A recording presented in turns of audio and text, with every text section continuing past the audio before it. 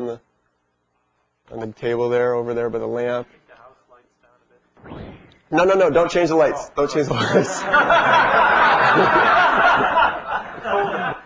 Now my calibration is at least online, but I've already calibrated and I don't have time to do it. So what we wanted to show, we just took this demo almost as is and added in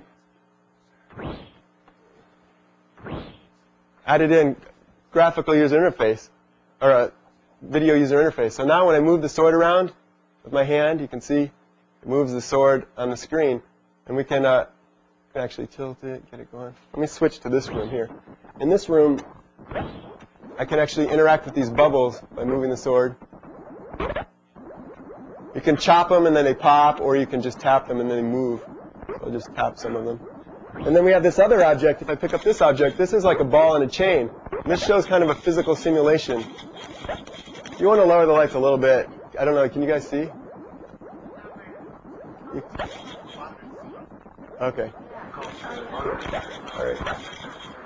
So the thing is, we're really tracking this ball in 3D because we know its size in advance. So I can actually spin the ball in the third dimension. And if I get the thing going, the chain will really start to whip around like a 3D chain should.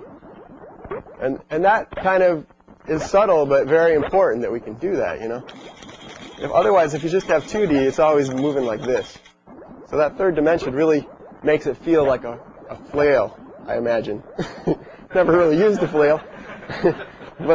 The other neat thing is, we kind of showed with this demo, this is a rigid object and that's like a articulated object. But it still feels neat in a good control interface to do it. So you don't always have to map literally to something, object that's exactly what you have. You can map it to something that just makes sense. So it's controllable. So now I can do them both at the same time. Really get going here. Then, let's go back to this room. Let's see if I can do all 3 of them. And you can actually light that candle with the torch. And you see when I move the torch, it casts shadows on the still. You know, so this was showing that we already had this demo, already created a show, a real game-like graphics. And we slapped all this stuff over the top of that and still made it run real time. When we did this demo originally, it was 30 frames per second. And when people try it, they feel the lag a little bit too much. They feel it, they go, it's really precise, but it just has a little too much lag. When you got the 60 hertz camera, it feels so much better.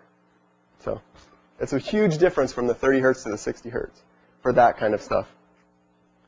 So switch back to the talk, please.